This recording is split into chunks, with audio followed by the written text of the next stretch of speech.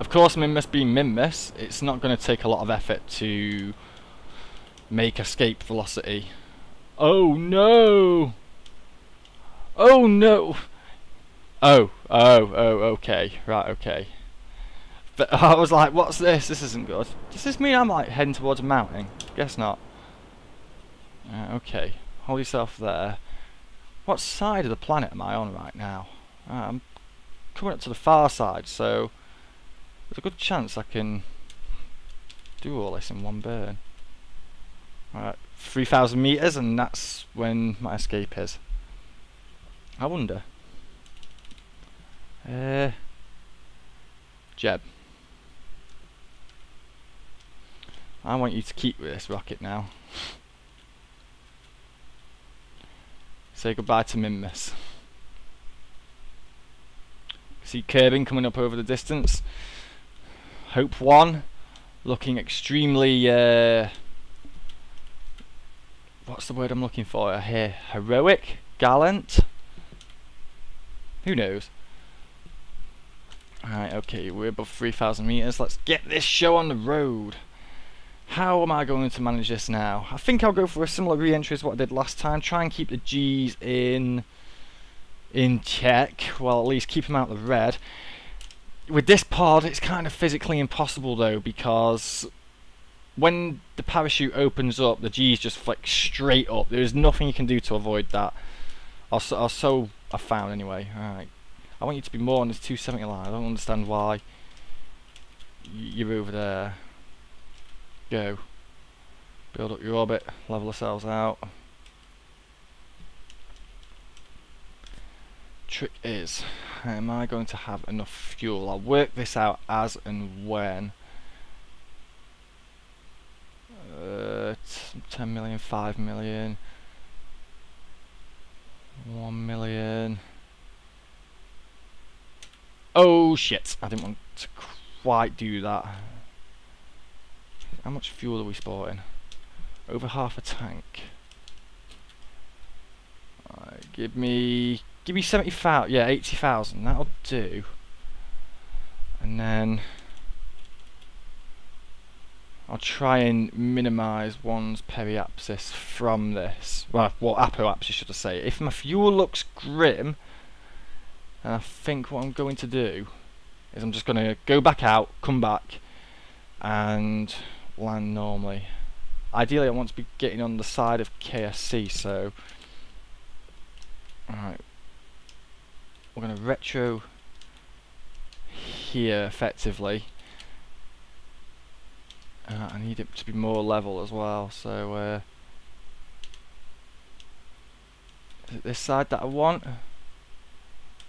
Was that a shot at the moon then? I guess it was.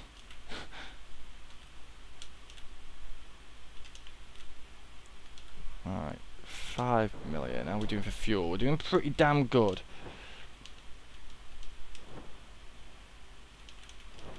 3 million. Still pretty good on the fuel. I wish this fucker would stop moving around. 2 million. Can you get me down to about 1,000? Not 1,000. Jesus, what is it now? About 100. Same as this side. I mean, I've just gone past the periapsis, and 100 I would say is kind of perfect for what I'm looking for. We are definitely building the speed down now, and we've still got quarter of a tank left. So effective, yes. Hope 1, you are my hope of a normal landing. Okay, so can you keep going down? 200. Oh god, that's going down. I don't want that. Alright, okay, so what I'm going to do is I'm going to get to the Apo, expand it out, and then I'm going to get to the equatorial line, and then I'm going to try and do this level. So okay, thanks. Go prograde. Alright, that's the 90's effectively prograde. I keep slapping on my my sass, thinking it's going to do something, but it's not going to. Can you... Right, okay, so 145, 147. That's even more level than when we started out at. So, alright, I'm going to measure up the moon's line, and I'm going to use that to gauge when I want to start doing my normal anti-normal burns, which I think is about here. Yeah! Right, am I in a line to hit KSC? Oh, so many calculations, man! What do I do? So, if that's retro 225, so is this anti-normal then? I imagine it will be.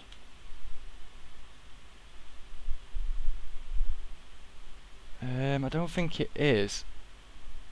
I'm not noticing like a big difference here. Right. Oh, now we're starting to see a bit of a difference. Keep those APs and whatnot in the same level. How are we doing? Oh shit! Right, okay. Right, no. I haven't got the energy to be boosting around, so shit. This could have messed it up. Periapsis, I want you have to go below 70 at least. Yes, effective. 16,000 meters. We're not going to be going far off the coast there, I don't think, so I'm going to bring it down a little bit more. Oh well, so it's not entirely... Alright, there we go. We're out, so... Eject. Yeah, I was hoping we'd kind of land next to the KSC, but that's not happened in this case. Right, I'm going to turn the SAS off, line myself up. Oh god. Line myself up, turn SAS on. Yeah. Oh. Shit! I've gone and engaged the parachute early. Damn it, I hope that doesn't rip off. I knew I shouldn't have pressed that button then. Oh well, no matter. Let's see, the G's are currently at 0, so let's see if we can effectively get home. Alright, 70 down to 1 time speed. This is it, boys. Girls. Anyone who's watching out there. Right, okay, so... Wicked. This is the only thing I miss about 2 times speed. A descent through the atmosphere now is awfully slow. DSAS for me and follow through to whichever direction you fucking please. Oh, so I hope this is sort of I can't believe I used my parachute. What an idiot, Pleborian. God damn it. So looks like we're coming into the final stages of this mission. With the end of this marks the full training for 0.16 complete, which means we're going back to very technical missions after this episode, I think. I'm not going to tell you the specifics of what I'm going to do. I'm going to keep you guessing, because I do like to have things as a bit of a surprise for you guys. But I'm going to give you a bit of a sneaky peek after this mission is over at the kind of things I'm going to be using. I think you'll enjoy it. I mean, I hope so. You guys love the KSP and what I've got lined up for you. If you like the legacy quests, then you are going to like my next mission. I mean, I've not really thought about what I want to do after that, but never mind. I'll work that out as I'm doing the next bunch of missions, because chances are I'll probably get the idea from it as I'm doing my next missions, or maybe one of you guys in the comment section will give me a decent idea. I mean, I know a lot of you want to see me build the space station, but until docking's fully implemented in the game, that is something I'm going to be giving a miss, I think. So, sorry about that, people who wanted to see that, but I'm just as gutted as you are. I mean, I was hoping docking would have been this patch, but instead we got EVAs. I mean, it's a fair trade-off. It's more than a fair trade-off, in all fairness, considering, like, the EVA models we get and all those goodies that Squad have left us. But docking is the thing I am looking forward to, and until that comes along, KSP videos are going to be few and far between, because there is only so much you can do with 1 planet and 2 planetoids. I mean, at one point I'm going to be doing monolith research and whatnot.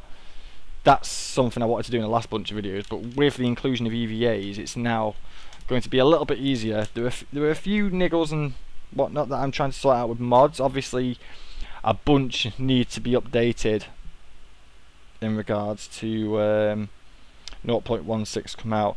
Well, saying that, a lot have already been updated. Like the big players in the KSP modding community. I mean, I think MechJeb was updated the day 0.16 came out, which, if I'm honest, is fucking fast.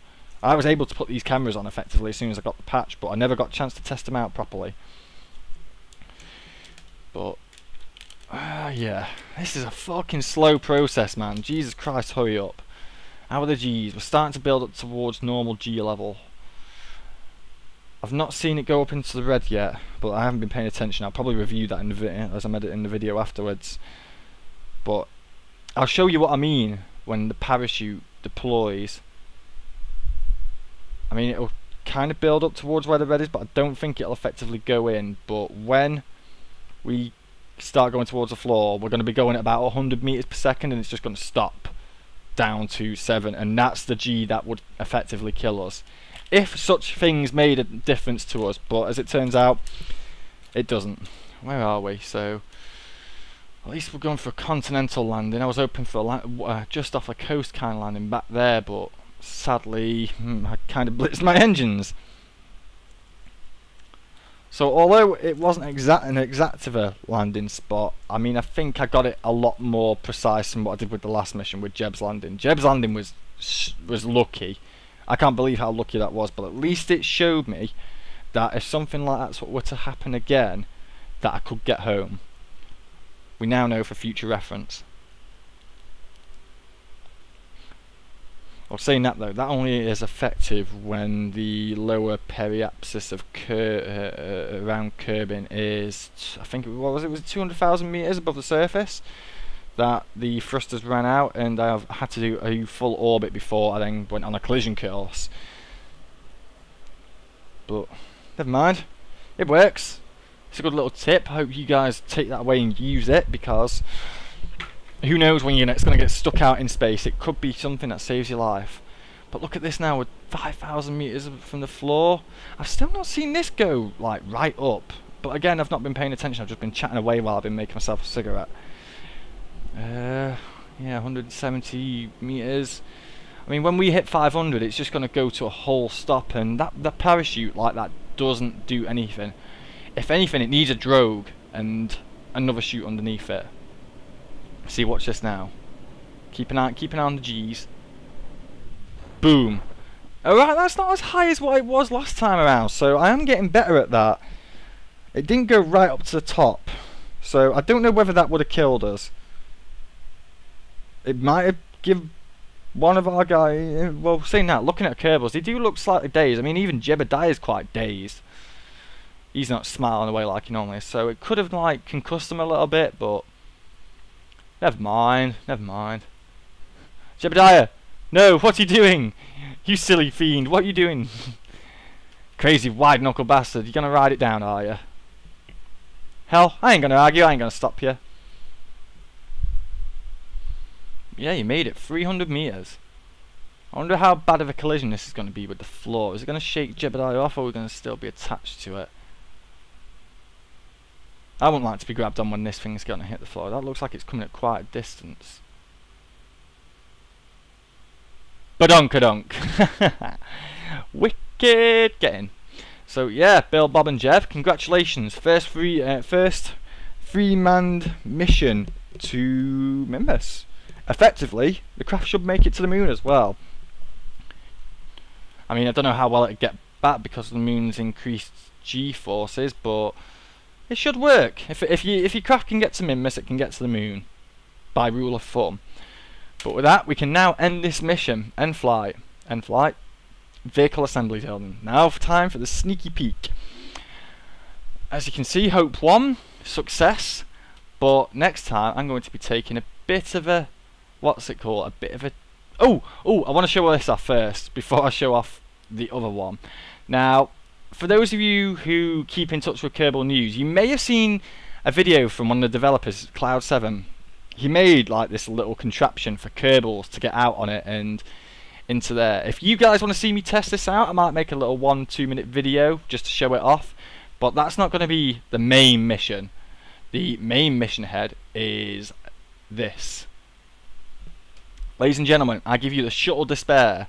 Now, this is made with, are you ready for this? Pay attention. The Pleborian Shuttle Booster System. Now, I'm going to say that again. Pleborian Shuttle Booster System. A link to the mod will be given in the description of the next section of videos where I use these. This is just a pre-built to give you a bit of an idea of what I'm going to be using. In the next one, I'm not going to be using this. This is in the American Space Shuttle configuration. I'm going to be using the Russian configuration. The Buran Shuttle, I think it's called, in a Buran configuration. Also, one thing I've got is I've also got... where are you? At some point, that top tank will be replaced with this. Now, don't worry, I'll build this all in front of you. No speed up because YouTube doesn't like me having music on my videos. But I will show this off and get ready for a mission and a half. I think you guys are going to enjoy it. So until next time, YouTube, I hope that's enough to keep you not advertised. I hope that's enough to keep you entertained. I'm going to mention this again. Minecraft is still coming. Tough shit whether you don't like it. But Kerbal will not be stopping. Kerbal will be coming on as much as I can. Kerbal will be the first choice for my videos. If the Major comes on and we decide to do some multiplayer videos, you don't have to watch him. The Minecraft will be for bringing in a new type of crowd, I suppose, because obviously I want the channel to get more popular. I need to branch out to more a wider what's the word I'm looking for here? A wide array of people, I think is what the technical term, and a wider audience. Because those subscriber numbers are important, but not important enough for me to be pigeonholed into one game. If you guys threaten to unsubscribe, I'm not fussed. Do it. I'll get subscribers from elsewhere. But don't worry. The one thing I want to do is reassure you: Kerbal Space Program will never stop. There will, in months to come, there will eventually be like 100 videos of Kerbal Space Program. I'm only up to, before I started doing this recording sesh, it was I think it was 11. So don't worry, there'll be more of that to come. So be supportive, hit the like button, hit the subscribe button, and until next time, ladies and gentlemen, I wish you all the very best and peace out.